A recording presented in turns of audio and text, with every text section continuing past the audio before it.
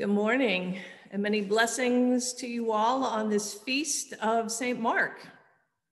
And thanks to all of the ministers of our service this morning, to Dr. James Pruden, who is serving as our preacher this morning, to George, our director of music, to Kim as our cantor, to Eileen as our lector, to Yanna reading on behalf of the congregation, to Richard as our verger, and to Anne for all of our videography at St. Mark's, and to Christian for his beautiful presentation this morning. So thank you all. And just a few announcements. Our annual meeting for 2020 will be concluding the service. And then later today at 3 o'clock, the Exploring Racism and White Privilege group will be presenting Code Talkers. And that information and link can be found in our e-news. And the book group continues on Saturday mornings at 9 with the reading of Holy Envy by Barbara Brown Taylor. All of this can be found in the e-news. And now let us prepare ourselves in heart and mind to be present to the holy in our midst.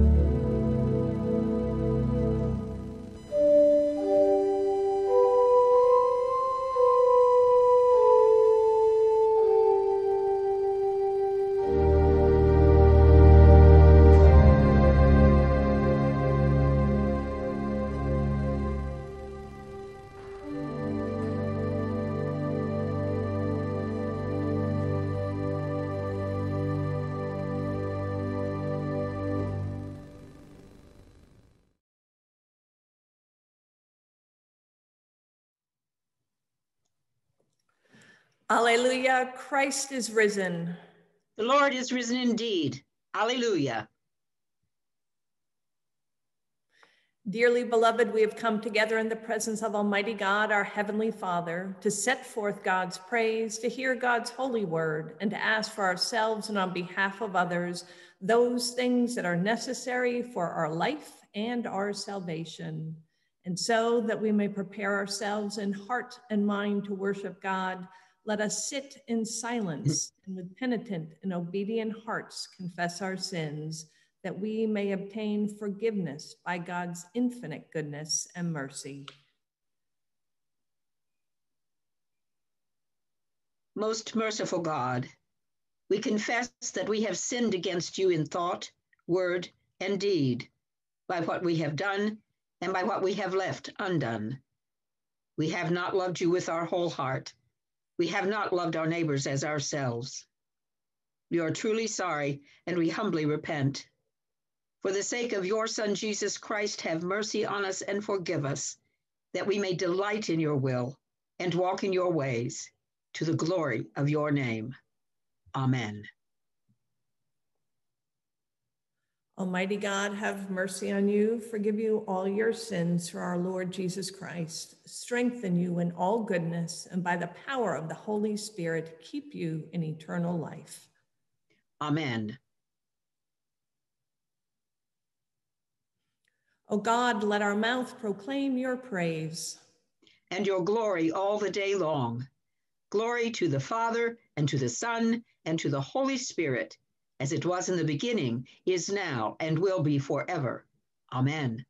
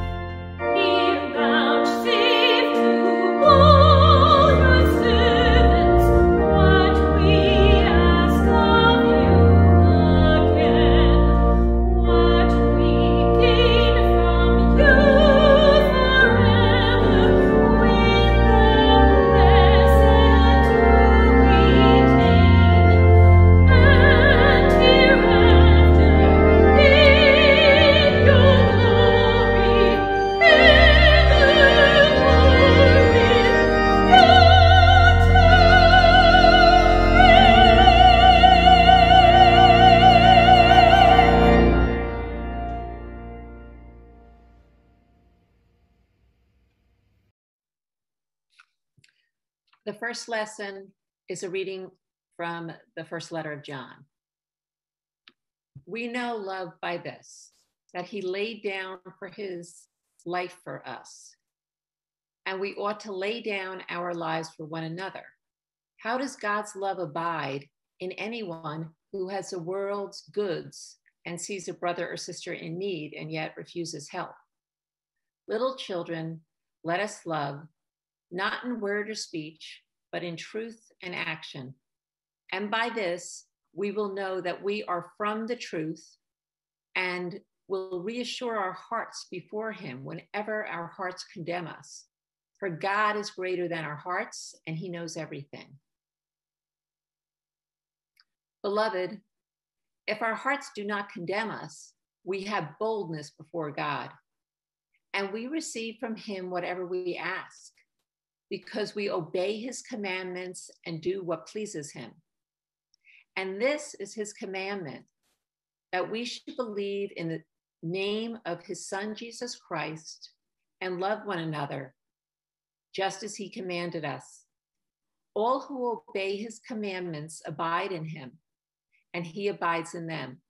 And by this we know that he abides in us, by the Spirit that he has given us. The word of the Lord. Thanks be to God.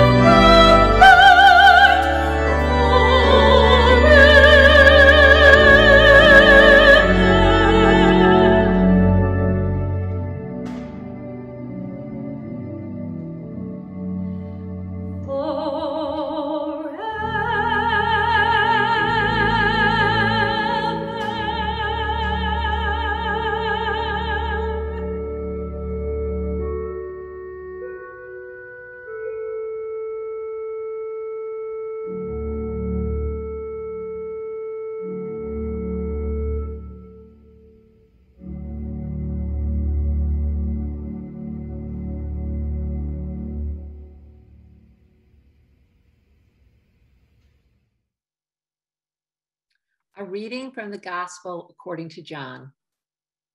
Jesus said, I am the good shepherd. The good shepherd lays down his life for the sheep. The hired hand, who is not the shepherd and does not own the sheep, sees the wolf coming and leaves the sheep and runs away. And the wolf snatches them and scatters them. The hired hand runs away because a hired hand does not care for the sheep. I am the good shepherd. I know my own, and my own know me, just as the Father knows me, and I know the Father, and I lay down my life for the sheep. I have other sheep that do not belong to this fold. I must bring them also, and they will listen to my voice. So there will be one flock, one shepherd. For this reason, the Father loves me, because I laid down my life in order to take it up again. No one takes it from me, but I lay it down of my own accord. I have power to lay it down, and I have power to take it up again. I have received this command from my Father. The word of the Lord. Thanks be to God.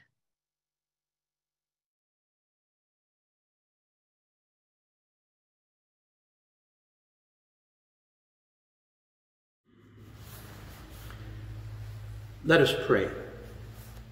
Dear Lord, may we ever pray with the knowledge that it is in your hands, and may we ever behave with the understanding that it is in our hands. I want to thank Joan for giving me the opportunity to share with you this morning. I say thank, but in reality, she twisted my arm. You know, in the gentle way that Joan twists your arm, and it was gentle, but it's still sore. You see, I had a few moments of reverie, and some images came to my mind. I shared them with her, and she said I should share them with you, and I will. But before we get into that reverie mode, I want to give you a little background. Some of you may not know it, but my father was a minister, a chaplain in the Army. And what I came to learn about sermons was that you have to try to match the sermon to the readings. That is what you have to do if you are clergy, but I'm not clergy, so there. Seriously, the reading from John this morning not only makes it simple for me to match the lesson to the product of my reverie, but it seems almost meant for it. Thank you again, Joe. John 3:16. You've seen it. You've been to sporting events. You've seen them on TV, the Super Bowl, basketball game. Some guy in the crowd holds up a sign that says John 3:16. John 3:16. God so loved the world that he gave his only begotten Son, so whosoever believeth in him will not perish, but have everlasting life. Wow. It is about God and God's love. As I recall, when I was about 12 years old, I was visiting my grandmother in Richmond, Virginia, and I got a call from my mother in Cheverly, Maryland. And she said, James. And when she says James, not Jimmy, I know, okay, trouble. The gist of the call was she wanted me to sign up to get baptized in the cycle they had in the Baptist church where I grew up. Every 4 or 6 months, there would be baptism. And my sister, who was 15 months younger, had already been baptized. And my brother, who was older, had already been baptized. And now she wanted me to get baptized. Well, here I am, the guy who wants to be a doctor. The guy looking for science in all things. And I'm not sure where I am with this. So, fast forward a couple of weeks, and I'm sitting in the balcony at Shiloh Baptist Church at 9th and P Street Northwest. And I look above the tabernacle, right above the choir loft, and there is a phrase, the 3-word phrase, God is love. Wow. God is love. And it struck me. Did I see the words, or did the words see me? I began to substitute the word God for places where the word love was, especially in songs. Yeah, that's really scientific. But, you know, love is a many splendid thing. God is a many splendid thing. Love makes the world go round. God makes the world go round. I can feel it.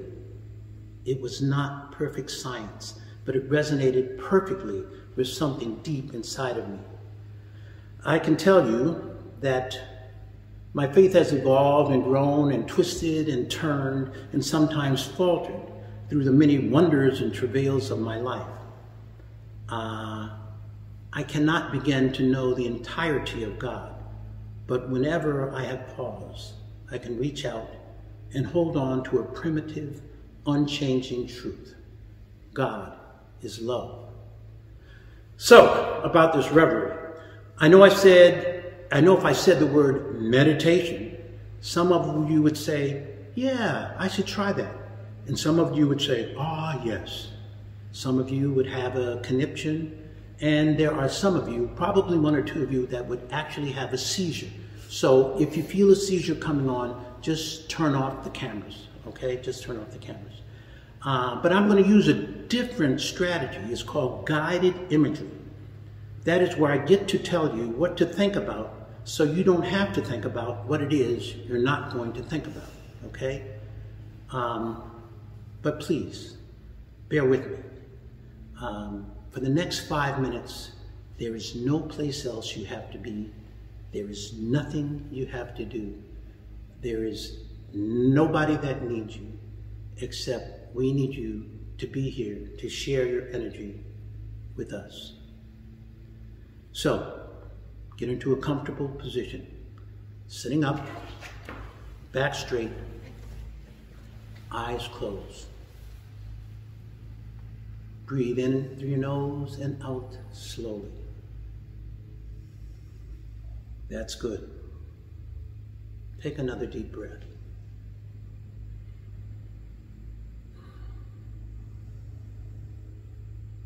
As you breathe, let your eyes, your eyebrows, and your forehead relax. Breathe.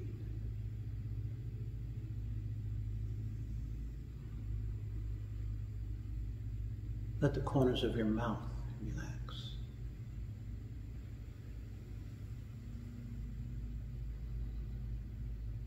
Breathe.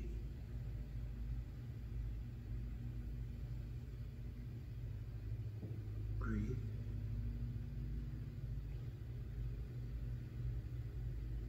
Let your shoulders drop.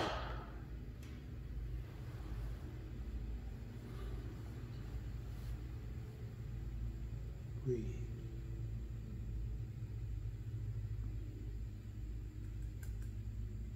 Relax your legs.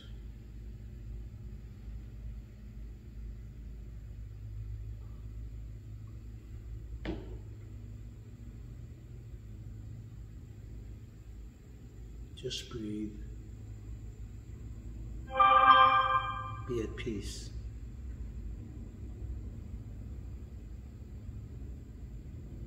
Now I want you to imagine that you're standing in front of mirrors.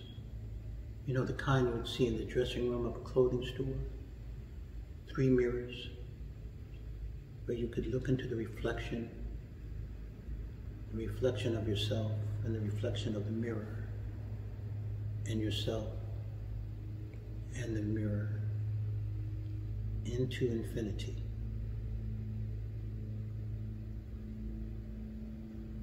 Breathe. Now imagine that they are not just 3 mirrors, but mirrors all around you. And you're standing in the center. Breathe. Breathe.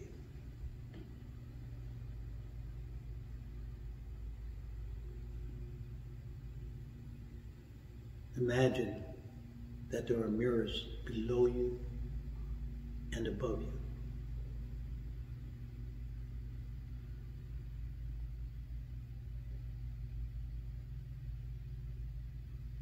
Breathe.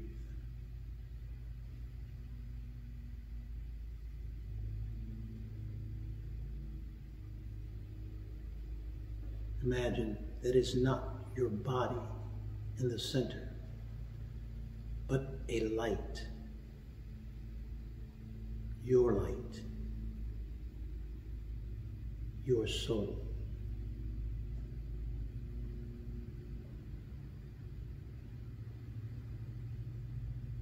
Bathe in the warmth. Bathe in that light.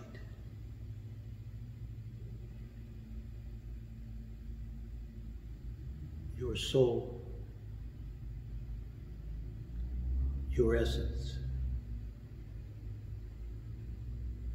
beyond the flesh, your soul.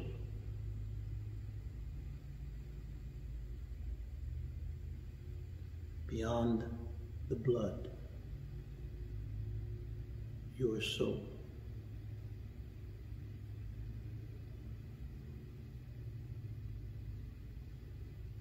Beyond the pain, beyond the effort, your soul.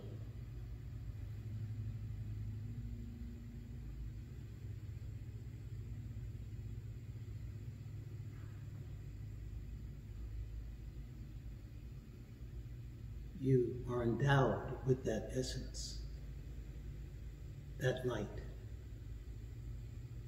that force.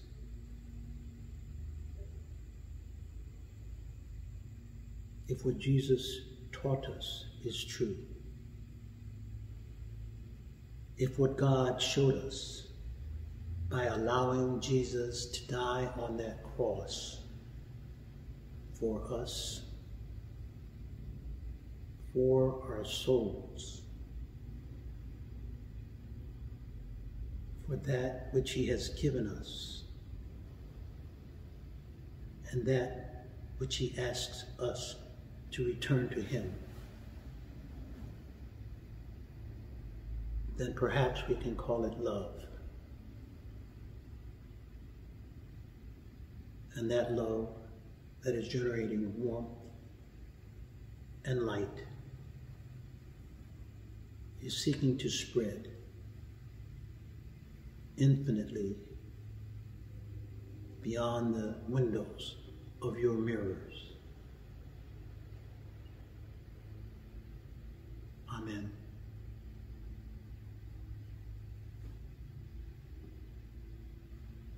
This little light of mine, I'm gonna let it shine. This little light of mine, I'm gonna let it shine.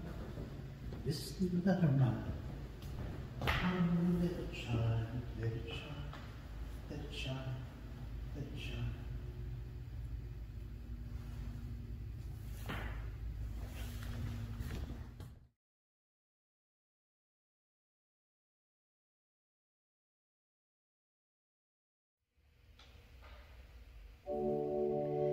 God so loved the world. God so loved the world that he gave his only begotten Son, that whosoever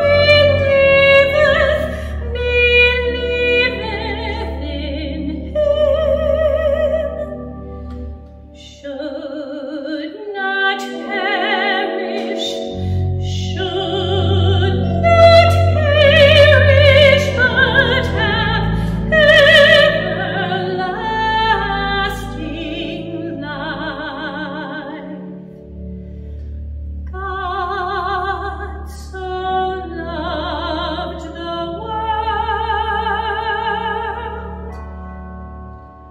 God so loved the world.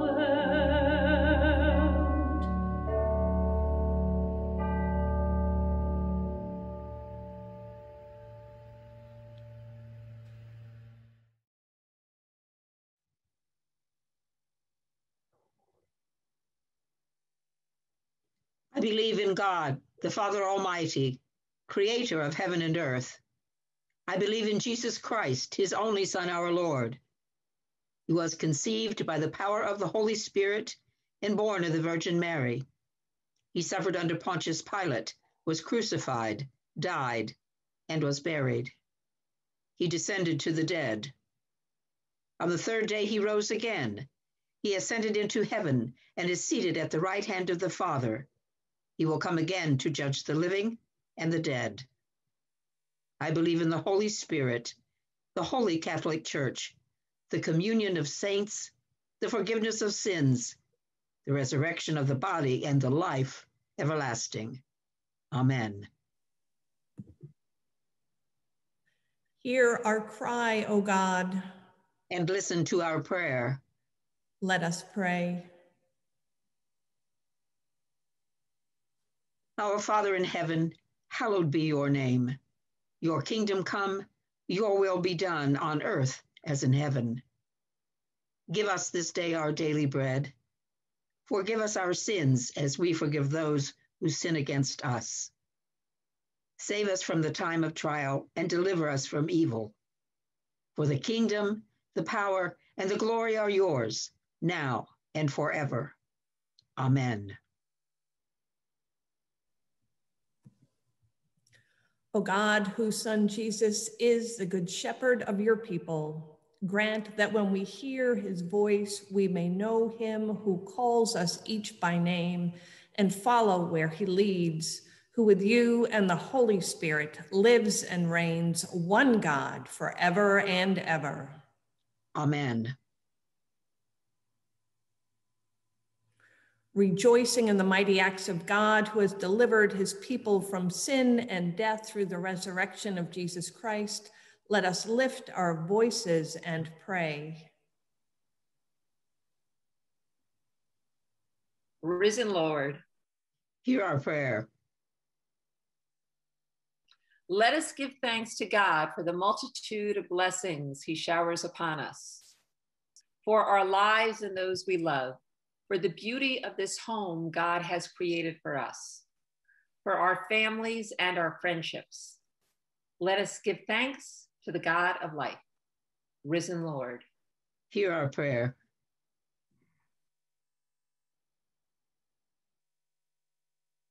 let us pray for the church, that it may carry forward the redemptive works of God, for our clergy, Joan and Jim, our bishop, Carly, and our presiding bishop, Michael. We pray for Pastor Kim and the Jesus Dreams congregation, for the many lay people who serve the church, especially our wardens, vestry, group leaders, and staff, for those gathered on Zoom in worship and prayer. Risen Lord, Hear our prayer.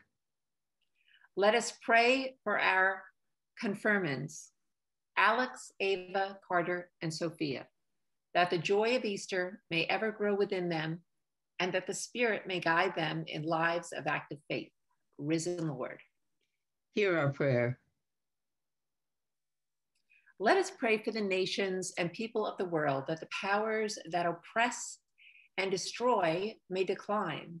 We pray that justice, peace, and prosperity may be lifted up, and that our leaders, most especially Joe, Kamala, Phil, and Sheila, will follow that path. Risen Lord, Hear our prayer. excuse me. Let us pray for those who are sick, those who suffer, or those who struggle, especially everyone on St. Mark's prayer list and prayer chain. We ask the hope of Easter to give them peace and renewal, and that through their struggles, they may come into closer communion with the God that redeems and restores. Risen Lord, Hear our prayer.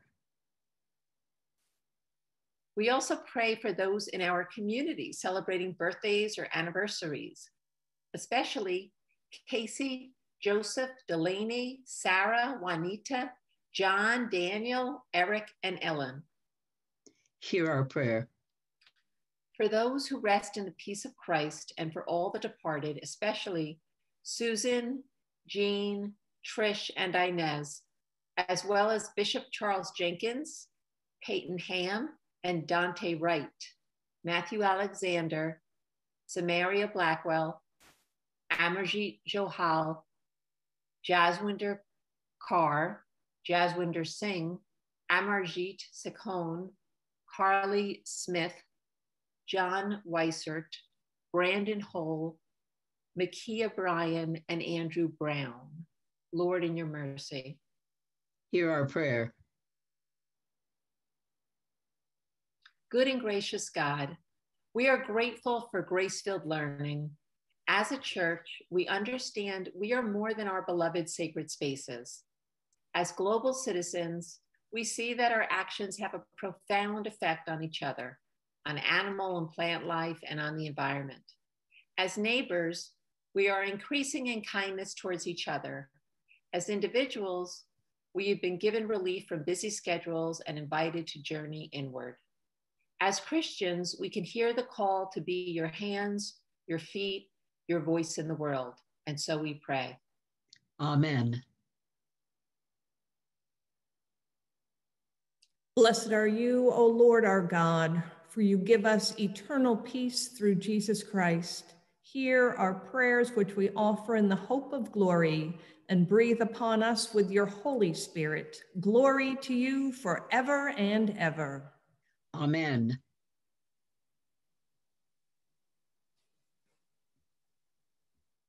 Almighty God, Father of all mercies, we, your unworthy servants, give you humble thanks for all your goodness and loving kindness to us and to all whom you have made. We bless you for our creation, preservation, and all the blessings of this life, but above all for your immeasurable love and the redemption of the world by our Lord Jesus Christ, for the means of grace and for the hope of glory. And we pray, give us such an awareness of your mercies that with truly thankful hearts we may show forth your praise, not only with our lips, but in our lives, by giving up ourselves to your service and by walking before you in holiness and righteousness all our days. Through Jesus Christ our Lord, to whom with you and the Holy Spirit be honor and glory throughout all ages. Amen. Let us bless the Lord. Thanks be to God.